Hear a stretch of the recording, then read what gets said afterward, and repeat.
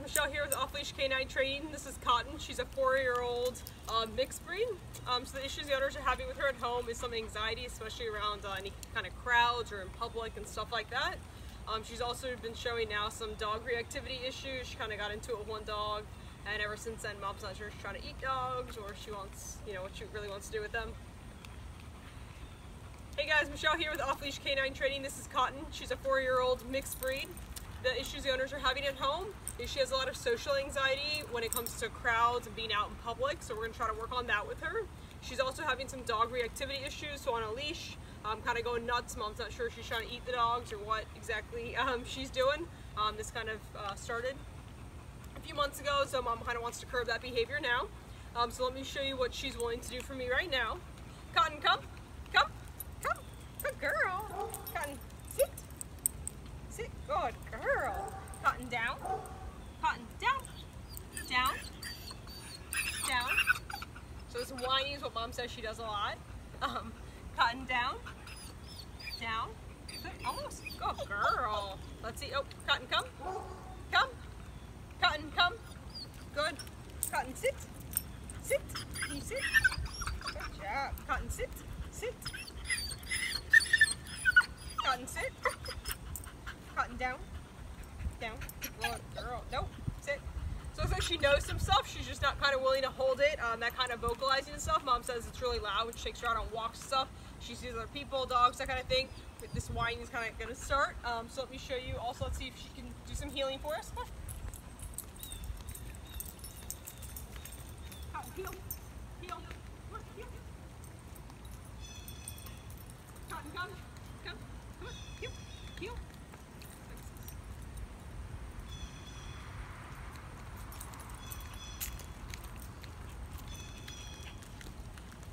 Alright, so check back with us in 14 days so you can check out our progress.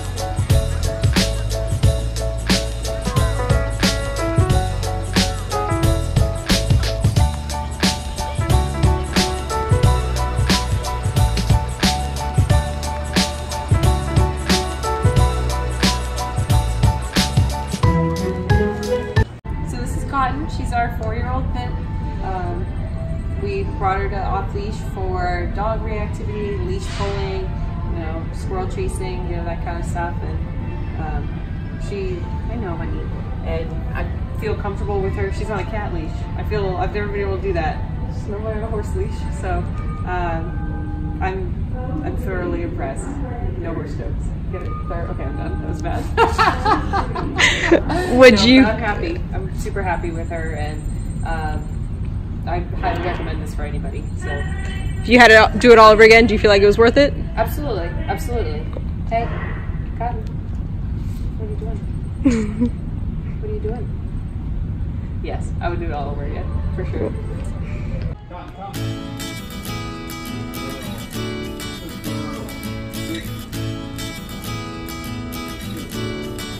Go ahead and release it.